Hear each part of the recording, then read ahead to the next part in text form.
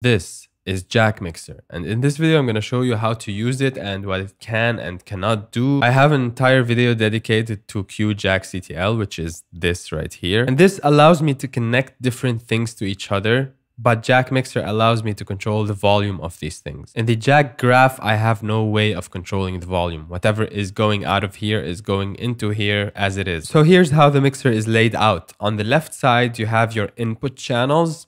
And on the right side, you have your output channels or buses if you want. Each time you add a bus, it will appear right here in the channel strip and you can mute and unmute that channel going to that bus. So by default, all the channels go to all the buses. That's why when I created that new bus, it already has signal. And the way to remove a channel from the bus is to mute it on that bus. So I'll mute everything right here on the yellow. That is called output. That is the bus. And I have no signal on it anymore. If I unmute the channel, it goes to that bus. If I click on this P icon, it's for pre or post fader. With it on, it's pre-fader. So regardless the position of the fader, the level will not change in that bus for that channel. So you can see when I raise and lower it, it changes level in all the buses except that one because I have clicked on the pre-fader. Turn it off. Goes back to normal. So if you're focusing on one channel and you want to send it to all the buses, you can unmute vertically. So that's the channel and it's being unmuted or sent to all the buses. And on the other hand, if you want to focus on a bus, for example, bus number 3, I will look at the row. So on this row, it's all bus 3. I can mute and unmute channels. And this way I decide which channels go to bus number 3. One channel to many buses look vertically. Many channels to one bus look horizontally. This is the fader. It changes the level. This is the panning, left and right. This pre button is for pre-fader metering. So even if I have the fader all the way down, I can still see the incoming level into the channel. If it's off, I see the post-fader metering. Mute, it mutes the channel everywhere.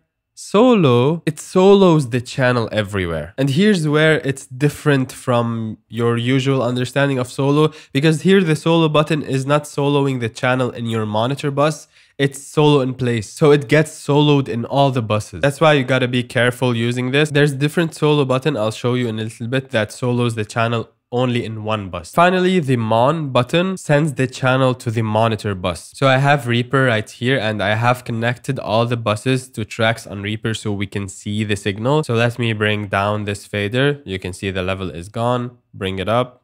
Okay. And if I mute all these buses, we lose all the signals right here in Reaper. Obviously, in real life, you would be connecting these buses to actual speakers or headphones or wherever you're sending them. But right now, I just want to show you everything on one screen because you're not with me in the room. So this last track right here is showing me the signal of the monitor bus. Whatever channel I click monitor on, it will show me a signal that I would be hearing in my monitors. Now, if you noticed, when I clicked monitor on a mono channel, it's only sending the signal out of the left side of the monitor. And that's just the way it is. There's no way to fix it. Even if you pan channel left and right, it doesn't matter. If you monitor a stereo channel, that's fine. And the monitor button is exclusive, so you can't monitor many things at the same time. Now, what if you want to monitor multiple channels at the same time without hearing everything else?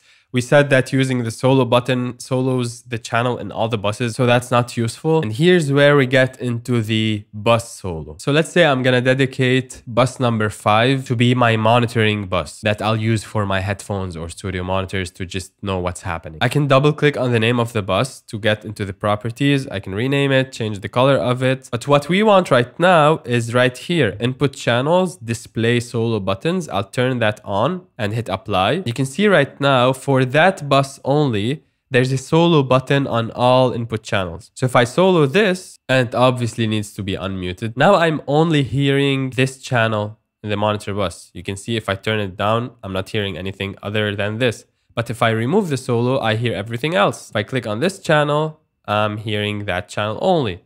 If I click on this and another one, then I'm hearing both of them.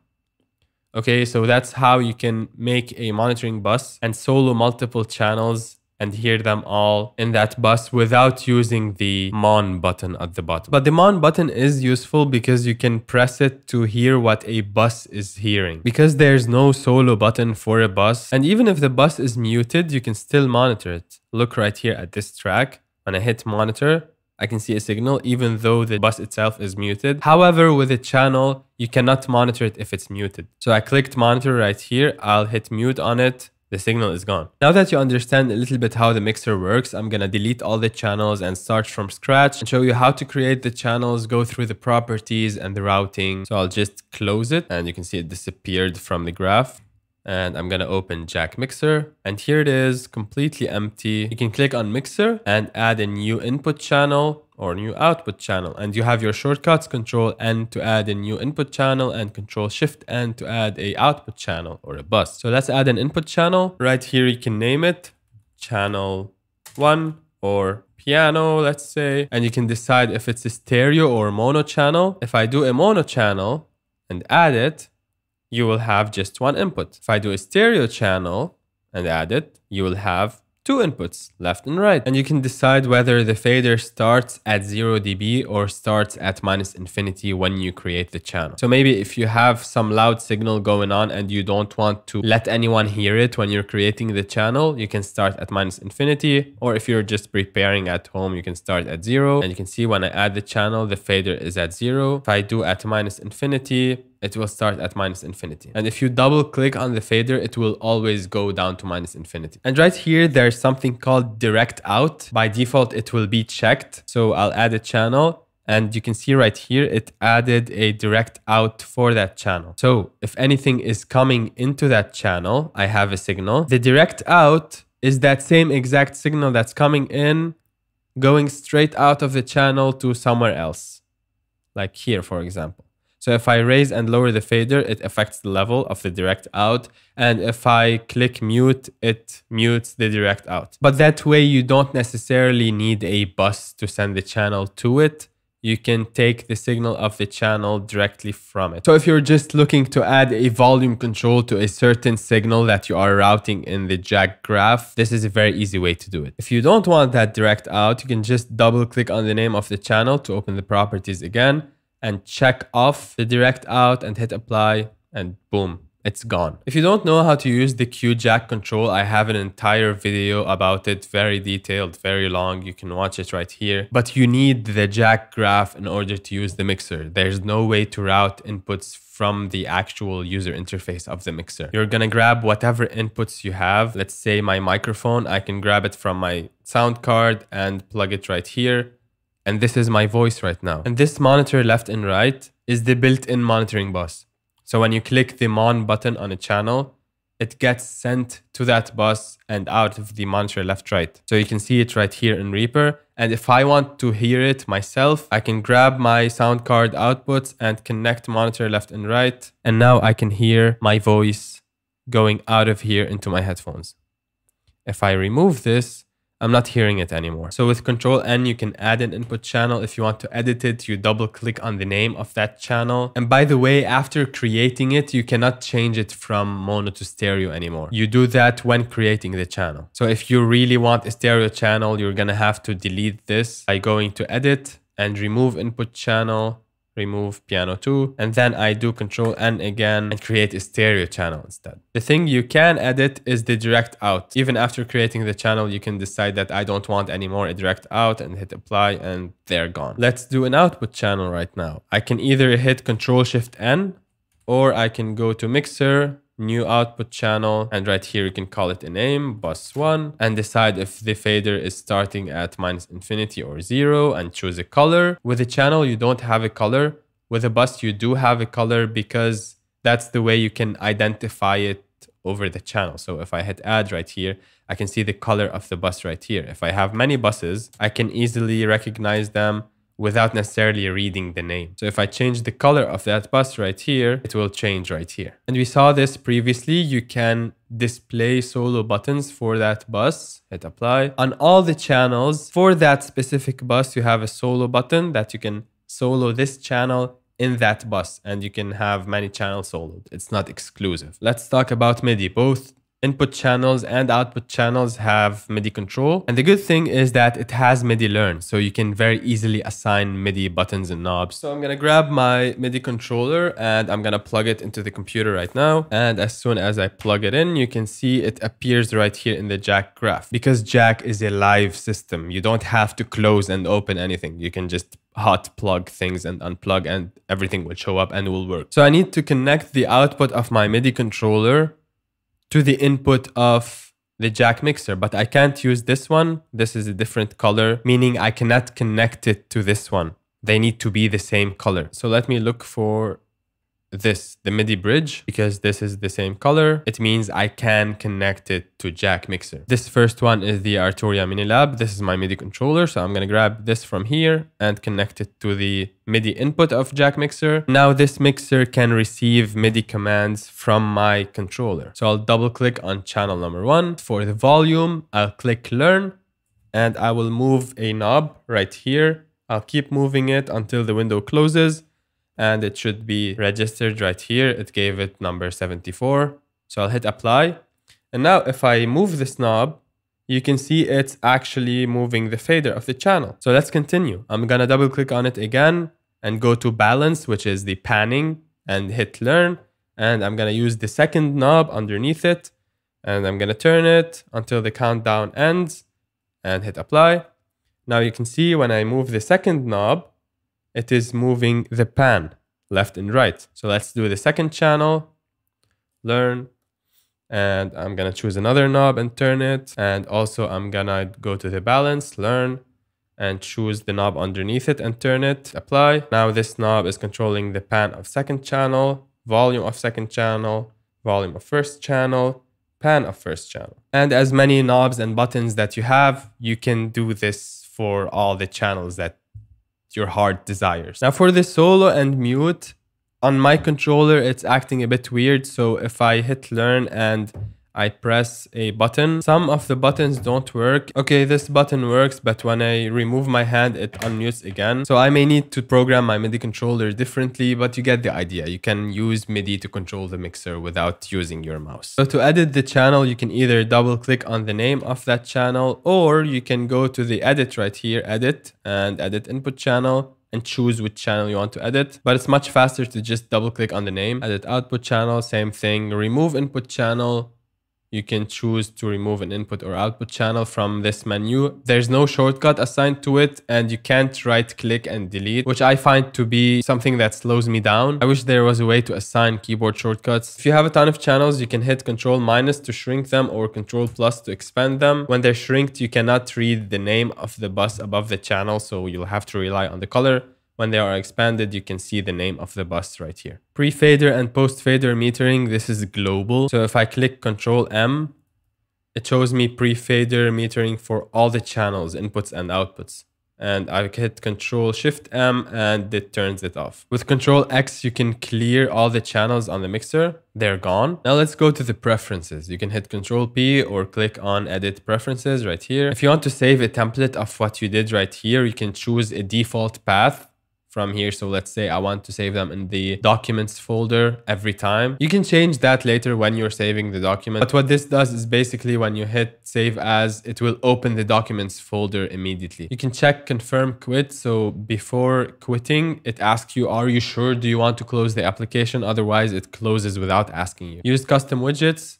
It just switches the faders from a dot to a fader cap shape. Use custom view meter color. Basically makes the meter a one solid color that you can choose what it is. I don't think that's really helpful, so I'll keep it off. Auto reset peak meter. If you have something peaking and you turn it down, how long is it gonna take to remove that peak? So let's do, for example, 4 seconds. And I'm gonna peak this right here, turn it down. 1, 2, 3, 4, and it's gone. If this is off, you peak and turn down, it doesn't go away. You have to click on it. This meter refresh period is how fast the meter is moving. So if I have a very high number, it's very slow. The signal changes, you can see it's kind of laggy. If I have a very low number, then it becomes really fast and super responsive. You can see right here. I think the default 33 is good enough. Meter scales basically changes the markings right here. So you have +15, +10, +6, +3, If I change this from K20 to K14, now it's plus 10, plus 6, plus 3. I don't have plus 15 anymore. Now this is important, the slider scale. By default, the 0 mark will be in the middle of the fader. And if you go up, it will go up to plus 30 dB. I don't know that I would want that much room to boost my levels. So the other option is linear 70 dB, and it puts the 0 dB mark at the top. So you can only reduce the volume. You cannot boost anything. The top is 0 dB. Depending on your use case, you may want to choose one over the other. Now, this is really important if you are using MIDI. Control behavior either jump to value or pick up. If it's jump to value and the fader is right here and you have a different value on the knob and you turn the knob, it will jump. You see? It's jumping. Whereas if it's set to pick up, it will not move until the knob crosses path with that value. So let's say I do this again. I'll turn it down and I'm moving the knob right here. Nothing is moving. If I turn it all the way down, now it grabbed it because it passed through that value. So let's do this again. I'm going to raise this all the way up and turn the knob. Nothing is happening.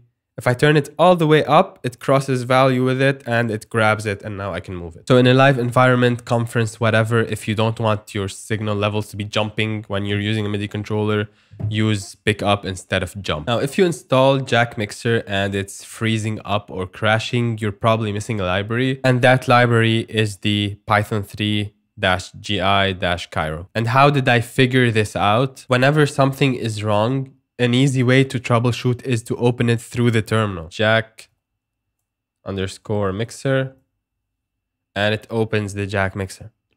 Now, if there's something wrong with it and it's freezing up, it will show up right here. It will say that some libraries are missing. And the library that is missing is this one. I put this command on screen so you can copy it. And then to close it from the terminal, you just hit Control and C. This ends the process. Jack Mixer is a bit like the Llama audio mixer. Michael Curtis has made a video about it. I'll link it up here. But the difference is that with the Llama mixer, first of all, it costs money. Jack is free. But they have implemented EQ and compression and effects. You can use third-party VSTs inside their mixer. With the Jack Mixer, you cannot. It's just a volume control and panning. But that doesn't mean that you cannot use plugins with it, because there's something else on Linux called Kharrat. And Kharrat is a plugin host. So right here, I can add a plugin. And let's say I want to put a gate. Now there's no audio going through it because I need to connect it in the Jack graph. So as soon as I opened this plugin in Kharrat, it appeared in the graph. And I can put it in between my physical input and the input of the channel on the Jack Mixer. So I'll delete this connection and I'll connect my microphone to the input of the effect. And you can see right here, there's signal and the output of the effect to the input of the channel. So now I have a gate. If I turn up threshold too much, no signal will go to the mixer anymore because this gate is in between my microphone and the channel. It's not as convenient as having effects on the channel strip itself, because if you have a lot of channels and you want a lot of effects, it can get messy pretty quickly. Last thing I want to talk about is saving a preset. So if you click on mixer right here, you can save or save as, and let's call it a name, Dan Mixer, and I'll save it in the documents folder. So right now I can open different projects. I don't have to recreate all the channels every time. If I have a certain setup, I can just go to Mixer, open, and find my file. This is the one I saved previously from the beginning of the video. And I can open another one. This is the one I just saved right now. And the same thing in the Jack control, by the way. In here, you can save presets. I show you in the other video how to do that. So if you have the same setup every time, you don't have to recreate it. It's there, you can save it. With QJackCTL, this graph, it has persistence. So you can make it as such when you open the application, it loads the patch immediately. With Jack Mixer, it doesn't have that. So you will actually have to open the preset that you saved. Same thing with Kharrat, you can save presets, but you will have to load them manually. However, Jack remembers the connections if you saved them. So when you actually open these presets, QJackCTL will know where to connect each one of them. If you found this video helpful, make sure to hit the like button. And if you still don't know how to use the Jack patching, click on the video on screen right now where I explain everything in detail, and I'll see you there.